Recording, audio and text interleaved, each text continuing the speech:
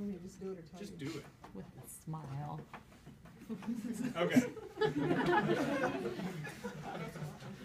Now, what kind of patients won't be able to do that? Total hit.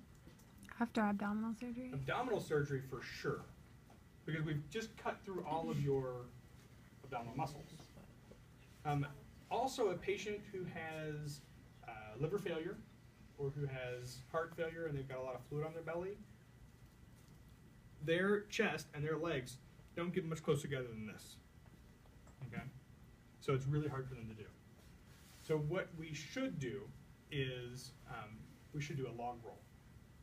This is also how we get patients who've had spine surgery out of bed as well. And in fact, I think it's really healthy for your backs, and I get out of bed this way every morning. Okay? So if I try to roll her, I'm going to put a lot of torque through her spine. So I want to shorten her body, right? Remember this from interventions? We're going to bend her knees. And then I'm going to roll her on her side.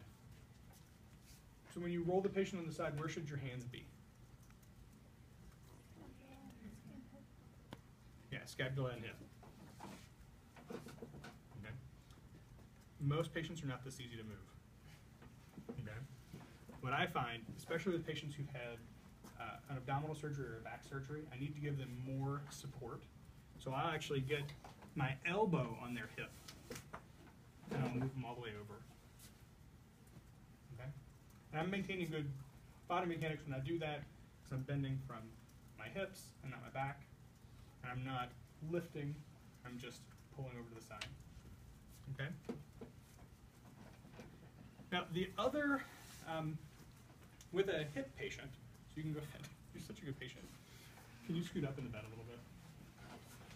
So the other, with a patient who's had a hip or knee surgery, are we going to roll on our side after a total hip? Why not? Put some adduction. Okay, so we're going to have adduction. That's bad. But what if their surgery's on this side and I roll them this way? Internal Their rotation. incision's going to hurt like crazy, so I don't do that.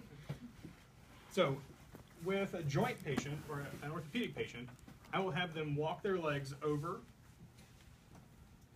So I might get to here, and then I'll have the patients shimmy their shoulders over. And then I'll keep bringing them over, so I'm not crossing midline. Once I get both ankles out of bed, I'll have the patient reach forward. They can grab my arm. I'm going to come up. Okay? So that's one of the ways that I do that. Go ahead and lay back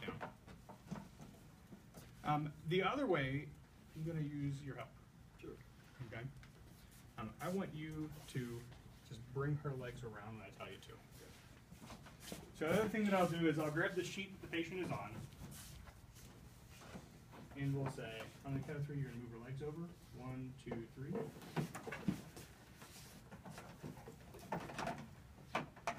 And then I've got the patient here. Okay? If I'm going to stay here, I'll put a pillow between myself and the patient so they can kind of relax back. This is a dependent transfer to sitting. If we're going to lay down, go ahead and pick her legs up. So over, ready? 1, 2, 3. I'm going to get her back in bed. Can I leave her like this? What's wrong with this picture? It's all wrinkly. So what do I need to do to get the wrinkles out? We're going to roll. So come over towards me, and go ahead and pull her blanket up.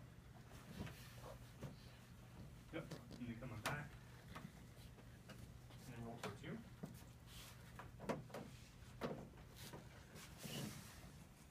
And then once it's straight, we're good to go. She rolling to that side.